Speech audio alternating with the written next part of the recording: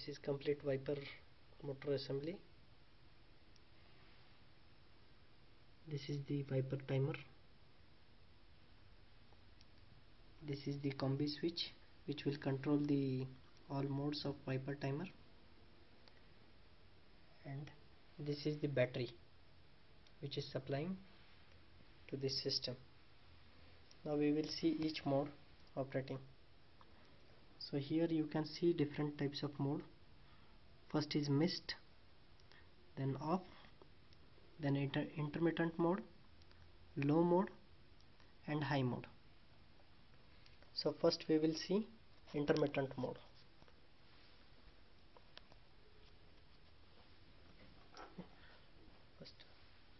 First is mist mode. So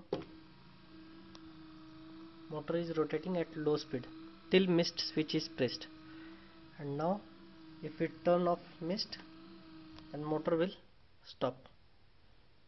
Again mist mode on, off. Okay, second is intermittent mode. So we put it into intermittent mode. Motor start rotating, delay for 4 seconds, that is programmable. You can see the motor braking action also. When it stops, it stops instantly.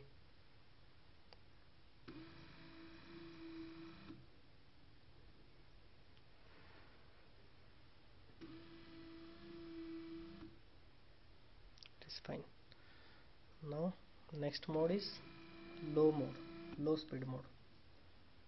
So now we put it to low speed. Here motor will rotate continuously until we terminate the low speed mode. Now we put it into high speed mode.